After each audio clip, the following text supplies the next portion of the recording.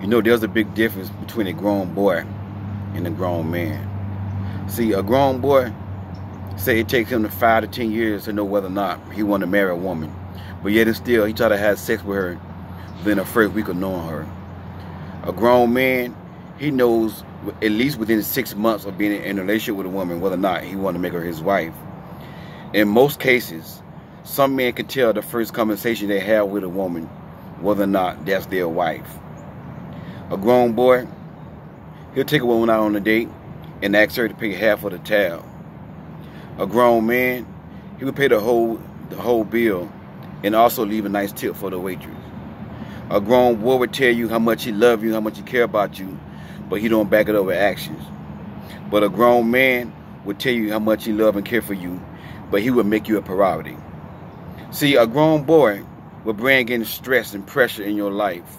It make things more harder for you. A grown man would take the pressure and the stress off of you. It made things much easier for you. See, you know, it don't make no sense being with a grown boy.